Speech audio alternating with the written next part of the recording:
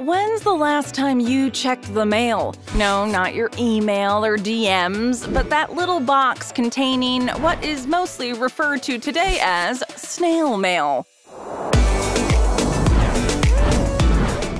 Maybe you're expecting a birthday card or that new gadget you ordered. Whatever's in your mailbox, you probably don't often stop to consider how the mail ends up in your hands. Nowadays, it might seem like social media and texting have rendered the mail obsolete. People don't really stay connected through the mail anymore. But is this really the case? How has the Postal Service evolved over the years? The mail has been around for ages, literally. People have been sending messages to each other ever since we learned how to write things down. There are mentions of mail in the Bible and proof of mail delivery systems in ancient Greece and Egypt. Even animals have helped deliver the mail. In 1860, the Pony Express was the only way to get the news if you lived on the west coast of the United States. Some of the first mailmen were actually orphan boys on horseback who rode the route from Missouri all the way to California and back. After only 18 months, the horses and their riders were sent out to pasture, so to speak, because they were out-innovated by the telegraph. The stops along the Pony Express route were an important precursor for the modern-day post office, especially in rural towns cut off from major trading hubs. As technology developed, postal workers opted for trucks instead of horses to deliver the mail. From territorial dogs to rogue sprinkler systems, it was still a job that had some harrowing moments. Yet, mail carriers were seen as vital members of their community, often warmly regarded by all. In the digital age, it's hard to know who exactly placed your late-night purchase on your doorstep. The role of postal workers seems almost obscure, even obsolete in the advent of email and social media. But how exactly has the way we send mail changed over the years? Let's look at postcards, for example. Back in the day, postcards were popular gift shop fare for tourists wanting to reach out to folks back home. On the back of the card, you'd dash off a quick "thinking of you" before sending the miniature picture of the Colosseum or Eiffel Tower to a friend. Nowadays, if you want to stay connected to people while you're traveling, you'll most likely post a picture on Instagram or send a Snapchat using a fun geo-filter. The upside is that you can share your experiences with a wider audience. But unlike a postcard, your friend can't stick your Instagram post on the fridge. One thing you could definitely stick on the fridge was your Christmas wish list, curated from a catalog that would randomly wind up in your pile of mail. You never knew exactly when the catalog from your favorite store might show up on your doorstep, but when it arrived, it was an event to flip through each book and circle the things that interested you. Back then, you'd actually have to phone the company to place your order, or actually visit the outlet to make your purchase. Now you can buy from almost any retailer in the world online and have your stuff shipped to your house in a matter of days.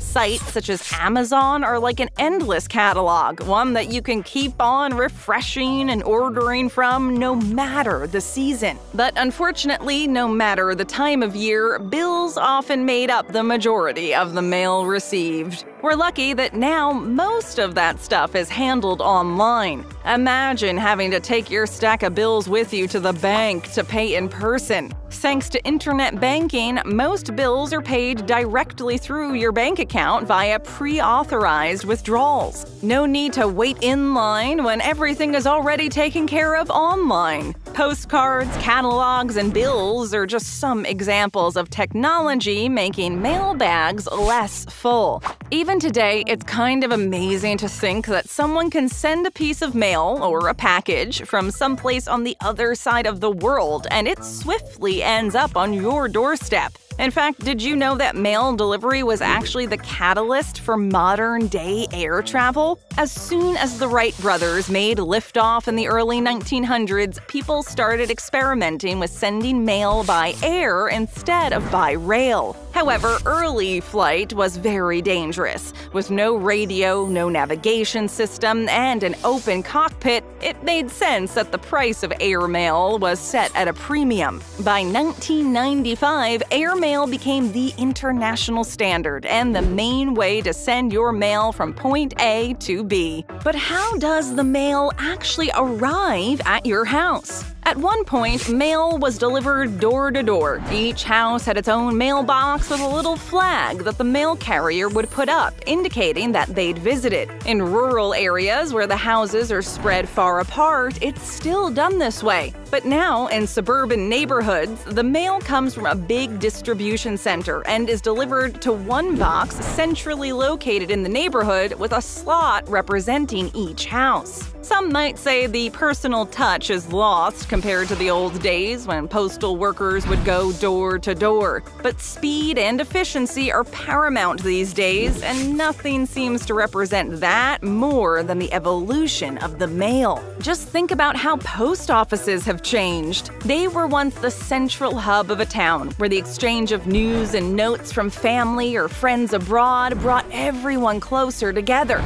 Now, post offices rarely stand on their own and most often operate out of kiosks in convenience or drugstores. You might think that the rise of the internet and email means that post offices are used less. However, the volume of mail that post offices handle has not declined significantly over the years. Only now, post offices deal almost exclusively with packages. I mean, when was the last time you reached out to someone through a letter? And on that note, if no one is sending letters anymore, what will be the fate of stamps? It's the last step to mailing any letter, and it always left a bad taste in your mouth. You'd have to lick the stamp and place it in the right-hand corner of the envelope. Yuck! It's a good thing that all stamps nowadays are peel and stick. Stamps are also big business. There are still hobbyists all over the world who collect stamps, with some really rare ones going for hundreds of thousands of dollars. Although the average stamp collector might be enthusiastic about the National Postal Service, up against competition like FedEx, UPS, and even Amazon, does the United States Postal Service stand a chance? The United States Postal Service, or USPS, was the only game in town for about 100 years, until private courier companies like FedEx rose to prominence. Along with the concept of mail, the idea of a private courier is not new. The rise of e-commerce upped the demand for faster delivery, and because companies like FedEx are independent, they can promise just that.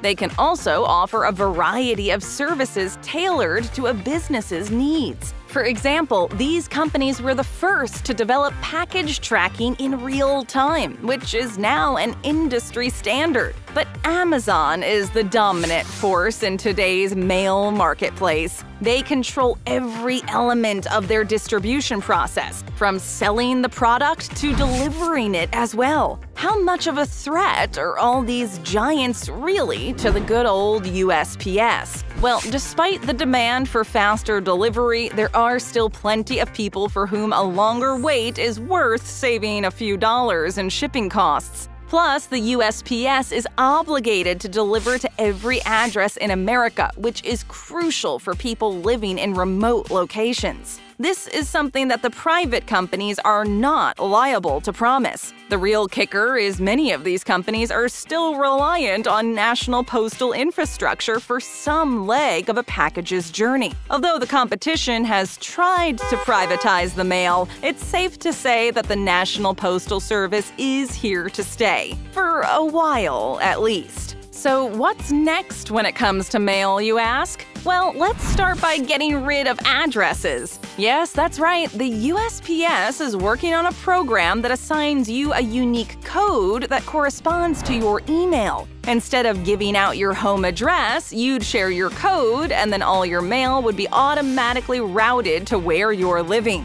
For people who move a lot, there would be no need to forward your mail to a new address. In terms of delivery, Amazon is leading the way with their development of drones that would do all the delivery work. This project is still in the works, as a lot of people are skeptical about its accuracy and safety. You can just imagine packages of toilet paper dropping from the sky on people's garden flowers, or the new paperback you ordered stuck in the neighbor's tree. So is this just another blow to your local mail carrier? Are robot drones the next postal workers? Or maybe a revival of the Pony Express? Whether the mail is derived from the sky or on the ground, digitally or even holographically, hopefully the future of mail receives your stamp of approval. Looking for more? Well, just tap on another video. Show us some love and hit that subscribe button and ring that notification bell. And thanks for watching!